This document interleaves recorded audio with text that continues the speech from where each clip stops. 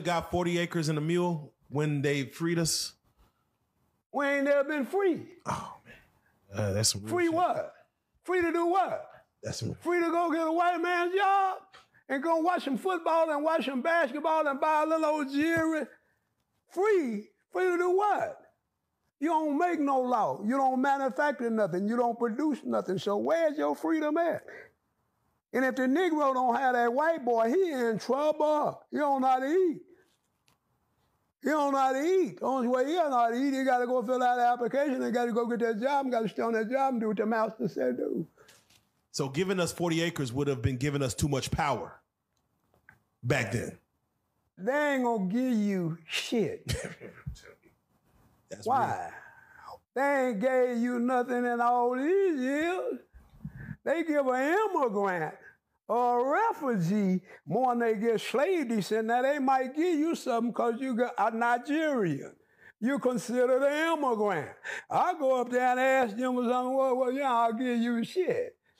You got to still take what you want. Fuck you. Excuse me, ma'am, I'm sorry. No, please. No, I'm sorry. Yeah, but they ain't give you nothing. They ain't giving you nothing when they give you 40 acres and a mule. They come over here and took this land from the Indians. Now, how they gonna give me something? This God's land. God put this land here for man. You done gathered it all up. Now you gonna dictate to what you gonna do on it too, that 1700 law? Man, that shit don't work no more. Everybody over here now. Every tongue is in America. America's Babylon.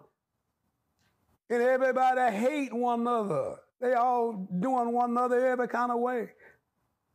If a person got a country to go to where's a culture, why did he leave that country where's a culture at to come over here where there ain't no culture? Especially, we ain't no culture. Black man ain't no culture.